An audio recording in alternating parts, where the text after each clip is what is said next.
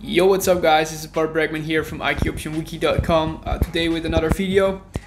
This video I want to talk a little bit short about your trading plan, and if you make that trading plan, it's important to also reward yourself if the trading plan works out and if you meet your targets. I think it's important to set your targets because if you set targets, you have something to fight for, some motivation to keep going. Trading can be hard, trading can be boring in some points, so that's why I say take a reward.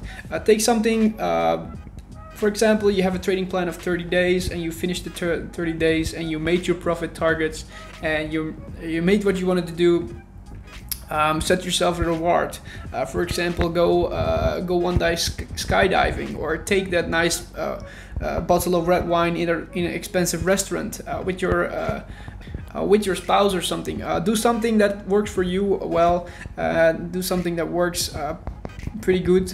I just met my training goals for this month, and I'm now going to fly to Bali next week and go there surfing for a week because I like to surf and I like to do extreme sports. So that's for me a way for myself to motivate me to keep going out there and keep trading. Although I love trading, for me it's just a journey to make more and more and more.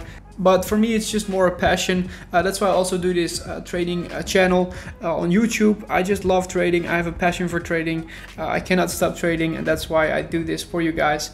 If you have any questions about any topics you want to be covered in future videos of my channel, please leave some comments in the comments down below.